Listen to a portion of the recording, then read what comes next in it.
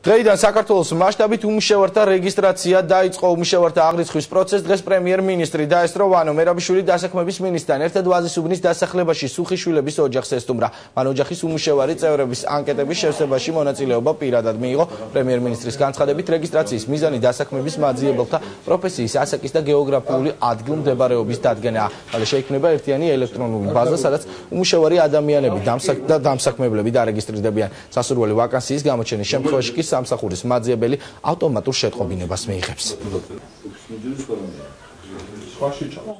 მონაცემთა ბაზა ავიღოთ, რომ რა გავიგოთ, ჯერ ერთი რომელი პროფესიის ადამიანი ვერ შეუვლებენ სამსახურს, ვიცოდეთ.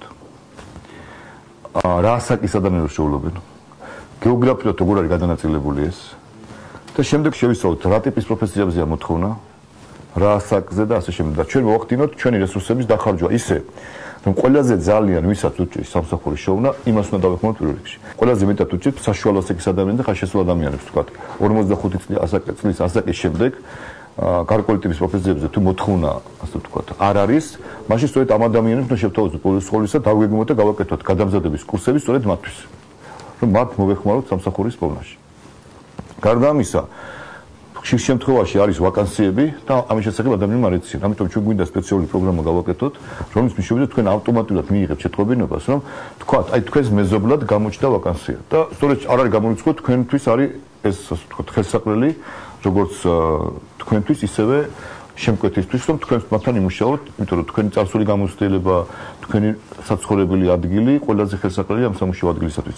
ანუ ჩვენ ახლა ვართ პროცესში, რომ მთელი ეს ინფორმაცია შევაგროვოთ, შევიტანოთ ეს პროგრამა კომპიუტერში და შემდეგ ამ ინფორმაციას საფუძველზე ჩვენ უკვე გვექნება ზოგადი წარმოდგენა და სწორედ ყველაზე მეტად ვისაც უჭირს სამსახურის შოვნა, სწორედ მათზე გავაკეთებ თავარ აქცენტს, რომ ყველაზე მეტი ფული გადამზადებაში დავხარჯოთ ამ ასაკის ადამიანებში და გეოგრაფიულადაც აი სად უჭირს. საცხოვრებელი ადგილი ხშირად განსაზღვრავს უპირატესობას. აქვე თუ საწარმო რაღაც კეთდება, რაღაც ოფისი იხსნება, მაღაზია კეთდება, რესტორანი კეთდება, კაფე კეთდება და ასე შემდეგ. რა თქმა უნდა, უპირატესობა აქვს ცხოვრება ადამიანს, იმიტომ რომ მას ნაკლები ჭირდება ტრანსპორტის ხარჯები, უფრო ნაკლები დანახარჯი აქვს დრო ტრანსპორტში და ასე შემდეგ და ასე. ამიტომ იმედი მაქვს, რომ ამას რო შევავსებთ ყველაფერს. და ეს გვინდა რომ ჩვენ თვენახევარში დავასრულოთ, ეს პროგრამას გავაკეთებთ და ყველა ადამიანს ექნება ეგრეთ წოდებული თავისი ელექტრონული მისამართი. რომელიც შეიძლება შევიდეს ინტერნეტიდანაც, შევიდეს შეიძლება ქუჩაში დაგება ფეიბოქსები როა. ეს რა თქმა უნდა უფასო იქნება, შედის და ნახულობს მის მიერ მოთხოვნილ პროფესიაზე, თქვათ, იმ რეგიონში, რომელშიც მან სურვილი გამოთქმა, არის თუ არა მოთხოვნა. ვაკანსია გამოჩნდა, ავტომატურად ქეგებულობთ ელექტრონულ შეტყობინებას. სამი პროფესია ავირჩიე მე თვითონ პირადად, სადაც მიუნიშნე, ეს არის იურიდიულის, სასურსათო და მენეჯერული. რის განამზადების შემდეგაც შეიძლება რომ ადამიანი დასაქმდეს. საინტერესო არის ძალიან, იმიტომ რომ დიდი არჩევანია შეგნით ჩამონათვალში და ადამიანს აქვს იმის საშუალება რომ აირჩიოს პროფესია. ჩვენ დღეს ვიყავით ვაზისუბნში, ხვიჩა სუხიშვილის ოჯახში, ძალიან მნიშვნელოვანი და ძალიან საინტერესო შეხვედრა იყო ჩემთვის. უშუალო საუბარი იყო. ეს ხალხი არის მზად იმისთვის, რომ ჩაერთოს საზოგადოების შრომაში.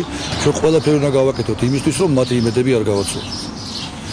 მე მგონია რომ საკმაოდ კარგი შეხვედრა იყო. არაერთი შეხვედრა გვექნება მსგავსი. ეს შექმნილი ბაზა რეალურად მოგცემს იმის საფუძველს, რომ დავიგოთ და მივხვდეთ იმას, რა მიმართულებით უნდა წავიდეთ. ყოველ შემთხვევაში პირველი ნაბიჯები აბსოლუტურად სწორია. დღეიდან უკვე აქტიურ ფაზაში გადავიდა სამუშაოს მაძიებელთა აღრიცხვის პროგრამა. ქვეყნის მასშტაბით 25 დიდი ქალაქის ყველა მაცხოვრებლის ოჯახში შევა ჩვენი დასაქმების აგენტი, სადაც შევისება პერსონალური მონაცემები თითოეულ მაცხოვრებელზე, თითოეულ სამუშაოს მაძიებელზე, შევისება მათი კვალიფიკაციისა და მათი განათლების შესაბამისი დოკუმენტაცია, რომელიც აისახება შემდეგ მონაცემთა ერთიან ბაზაში, რაც გადაეცემა დასაქმების სამინისტროს.